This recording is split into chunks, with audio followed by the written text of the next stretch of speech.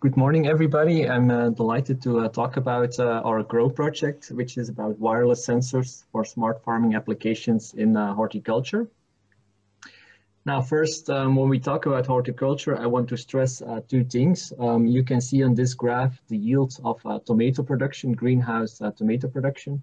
And what you notice is that the leading producers are actually the Netherlands and Belgium. If you look at the yield, the amount of tons per hectare that can be produced in a greenhouse in Belgium and the Netherlands is the highest in the world.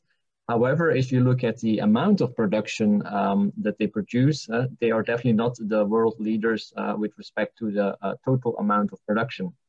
This is for Italy and Spain. So basically what this graph shows is that in Belgium and Netherlands, greenhouse production is highly efficient. On a limited amount of space, we are able to produce quite a lot of fruits. And most of it is because of many horticultural innovations. And you see on this slide several examples. So the introduction of LED lights, diffuse glass, robotics, efficient heating systems, even tomato vaccines against certain viruses. Several robot applications and even drone applications are now emerging in greenhouses. But I wonder, what about the sensors? Here you can see a very nice example of a huge greenhouse compartment that basically has only one sensor in the middle. We call this often the central climate box. And this is a typical weather station, a small weather station that records temperature, humidity, and maybe other parameters. So for this huge greenhouse, we only have one sensor module that will regulate the entire climate of the greenhouse. So we think this is quite limited, and this is where actually the GROW project kicks in. We wanted to develop a lot of cheap sensors that we can place all over in the greenhouse to create a very dense sensor network. And the idea is that all these sensors are wireless and that they are interconnected and that all the data gets loaded into the cloud, where the farmer can actually use the data to get more insight about the climate in his or her greenhouse. So we want to introduce the Internet of Things applications into the greenhouse. Now, the GROW project is an Interreg-funded project between Belgium and the south of the Netherlands. Here you can see all the different partners that are involved. We have IMEC and TNO, who are big in sensor development. We collaborate with Haas Hogeschool, LTO Graskrecht in Nederland. We do experiments in the Proefcentrum in Hoogstraten, and University of Antwerp is taking care of the wireless connectivity.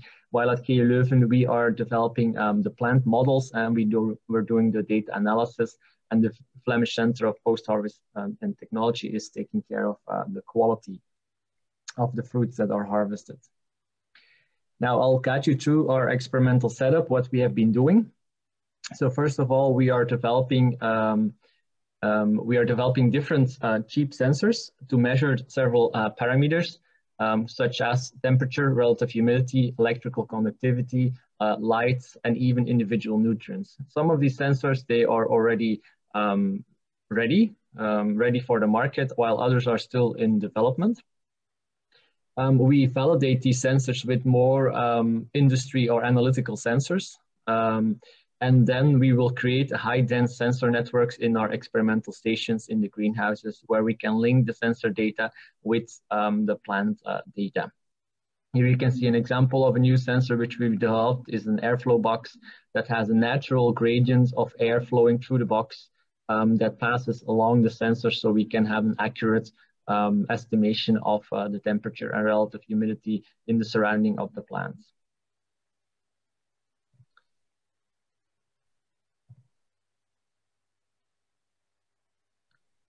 Okay.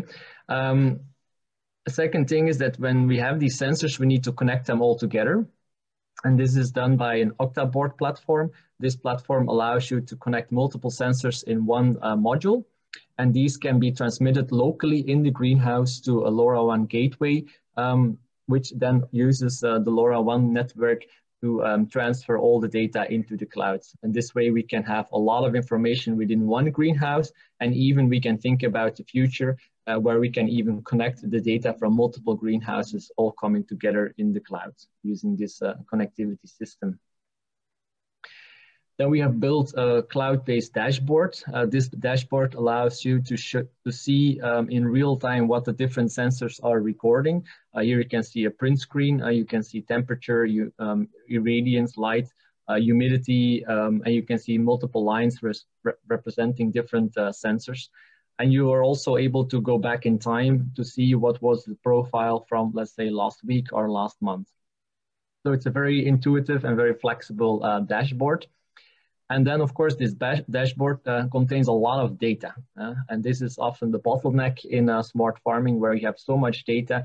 So we have been building databases, and we have been working on custom-made algorithms in order to process the data. And then eventually, we want to take it a step further. And instead of just having the data, we want to actually use the data to build some models. So we are building currently some fruit models and some plant models that are actually based on the physiology and the biochemistry of the plant. So it takes into account many different physiological processes that are occurring in the fruit and in the plant, such as photosynthesis, transpiration, respiration, and so on. And based on these mathematical equations, we can predict how these processes are changing, and we can actually even make yield predictions. And these yield predictions, they will depend on the external conditions such as temperature, light, CO2, or even water and nutrient availability.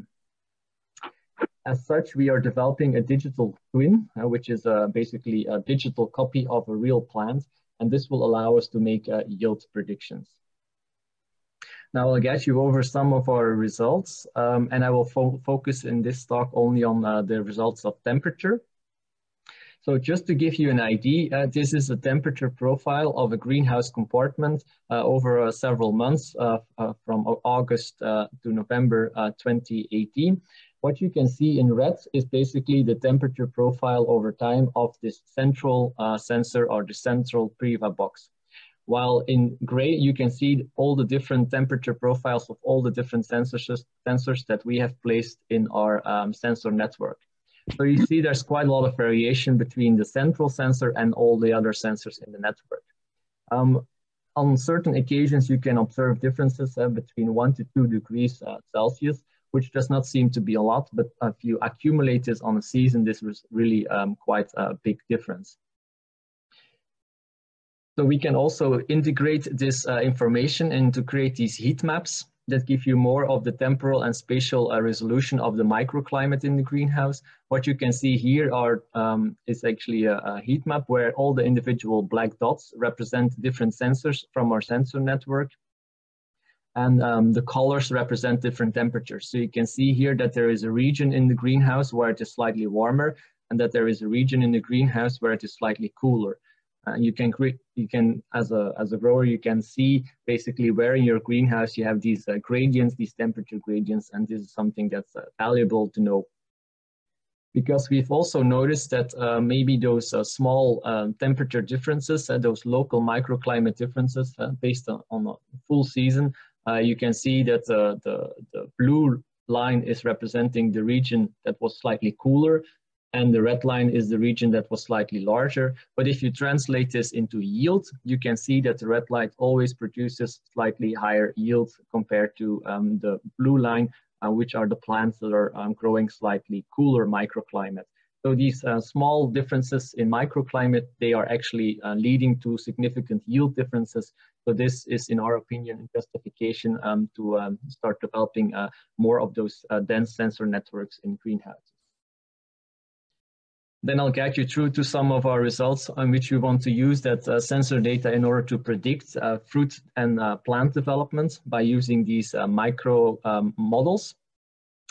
Basically, what we want to predict on a fruit is how it develops, and we will use temperature and relative humidity from our sensor data as an input, and we will have underlying biological processes such as transpiration and respiration in order to predict basically the fruit mass and the dry content of the fruit. What you can see on these graphs is the fruit developmental profile. The dots are the observations, the actual measurements of the fruits. You can see that the fruits are accumulating mass over time. And the line is basically the model that that we have developed that's able to predict the fruit mass over time. The same with the dry mass percentage, which is an important quality parameter. You can see the dots that they are declining over time. And our model is nicely fitting through these values, indicating that we're able to predict the dry mass percentage. We also want to take it further than the fruit. So we have tried to incorporate the fruit model with a plant growth model. And this is actually done by an object-oriented model where we build small submodels for all the different compartments, such as the leaves, the stems, the trusses, and the fruits. And then we kind of connect them together in order to know how nutrients are flowing from one object to another object in order to predict their growth and development. And of course, these individual sub-objects, they are dependent on the interacting environment. Just to give you an example, this is the leaf area index, which is a measure that says how many leaves there are on the plant. Again, you can see the dots, which are the observations, the actual measurements that were done in the greenhouse. And this is again over a long period of more than 20 weeks. And the black line is the model of us that is able to predict the amount of leaves in the plant. You can see those scissor shapes here. It's because the model takes into account the pruning strategy of the farmers when they are cutting away certain leaves. So currently we are building those different submodels, and in the future we hope to be able to connect all those different submodels so that we can create a fruit and a plant model that's interconnected.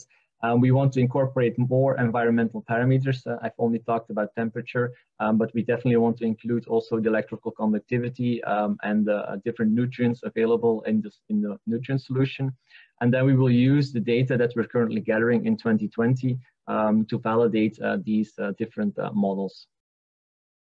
And then I want to use the opportunity to quickly also show another application of these sensors. Besides using them in greenhouses, we have also did a small test with our sensors. You can see the airflow boxes in a growing cell from chicory forcing. What we have done is we've placed some sensors at the top, and we've placed some sensors at the bottom in these chicory climate chambers. And we've observed that there are definitely differences also in this cell. So here you can see the average temperature of a 3-week forcing period. You can see that at the bottom, the temperature was slightly larger compared to the top. It's only ½ degree difference, but nonetheless, this ½ degree difference is actually leading to a significant yield difference, where the yield at the top, where the colder chicory was actually leading to a higher yield. This is just to show that these type of sensors can also be introduced in different farming settings besides greenhouses. So this brings me to my conclusions. So we believe that a lot of cheap sensors and wireless connectivity technology is already available, and many more will follow in the near future. But we believe that the data processing and the analysis of the data is often the bottleneck. And you have so much data, what can you learn from the data? How can you use the data? So that's why we think those models are very important to actually be able to improve your production. So basically, what are the benefits of such a smart sensor network? We are able to observe microclimate differences. This will then allow the farmer to more precisely control his or her growing conditions.